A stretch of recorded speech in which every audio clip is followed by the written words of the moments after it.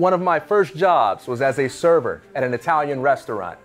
I had never worked at a restaurant before, and unfortunately for me, this particular restaurant required that every single item be carried out on a tray.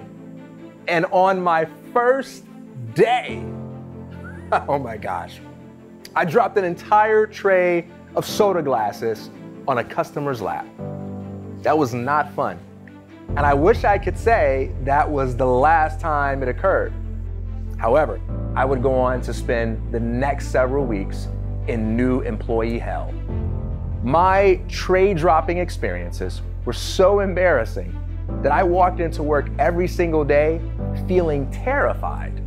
I vividly recall this one time I was sitting in the car before work, shaking, scared, uttering this desperate Hail Mary prayer like, oh God, don't let me drop any soda glasses on my customers today. I mean, I was mortified just at the thought of walking through those doors. But then one day, I decided I had enough. I walked into my manager's office and I requested to take a tray home. He was like, we typically don't allow that sort of thing here. But then I reminded him that if he allowed me to take a tray home, I could probably save him a lot of money on those discounts that he had to give to compensate customers for my tray dropping routine. I promised him, if you let me take this tray home, I will practice it until I get it right. And by the time I come back to work next week, I will be a tray carrying rock star, sir. He obliged. But he also made it clear that the stakes were now raised. If I came back to work next Monday and I didn't have my A game ready, there would be zero excuses. The pressure was on. I spent that entire Saturday walking around in my apartment practicing my tray balancing act. This is not exactly my idea of a great, fun, exciting way to spend a weekend. Nevertheless, I chose to do it because I was so put off by the thought of going to work every day and feeling terrified. So while my friends were inviting me to come to the beach or go hang out at the movies, I chose to spend my Saturday and my Sunday stacking glasses on a tray. For one whole weekend, I transformed my little apartment into a tray carrying master class. And I didn't experience any regret about using my free time, fun time to work on boring work-related stuff. I was determined to be good. I wanted to walk back into my job with confidence. And from that day forward, I did. That one weekend changed my entire life. Here's what I learned. Lesson number one, getting better is a mental decision. You will continue to wrestle with the same problems over and over and over again until you choose to take the time to get better. Problems were meant to be outgrown, and no one can outgrow your problems for you. You can't pray away your problems. You can't complain away your problems. You have to face them head on. Lesson number two, if you don't take the time to get better now, then your problems are only going to eat up more and more of your time until they eventually consume your entire life. You see, sometimes we think, oh, I know I should develop that skill, but I'm really busy, I don't have the time. But when you're too busy to develop new skills, you waste even more time through incompetence. You see, I had the idea of taking a tray home and practicing at least 2 weeks before I acted upon it. So why did I take so long?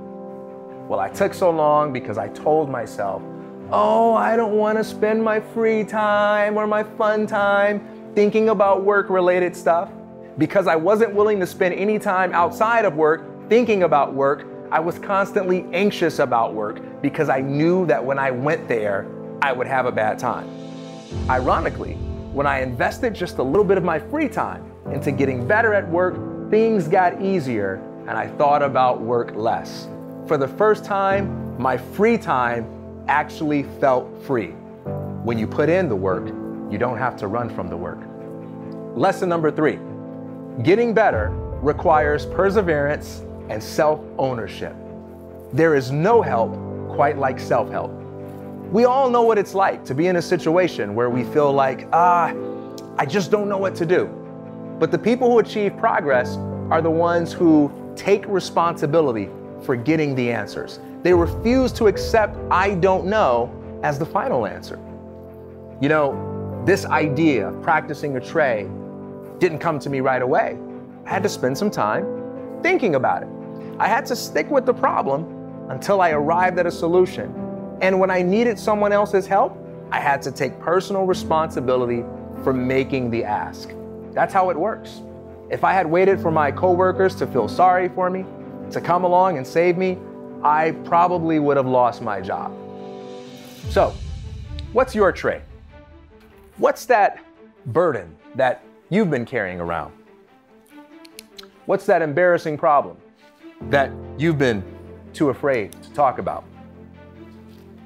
I'd like you to know that whatever it is, you do not have to live your life in anxiety and fear. You don't have to keep being defeated or discouraged or dragged down by the same old themes. You have the power to take initiative. You have the power to ask for help. You have the power to exercise creativity, even if that means foregoing the luxury of waiting for someone else to notice that something is wrong. You have the power to develop your strengths, to develop new skills, even if that means doing something that's unconventional or inconvenient or uncomfortable. It's time. It's time to honestly address whatever issues are holding you back, no matter how embarrassing they are. And even if it takes up some of your free time, some of your fun time, some of your weekend time, it'll be more than worth it. You can get better. It's time to figure out a way. It's time to learn how to carry the tray.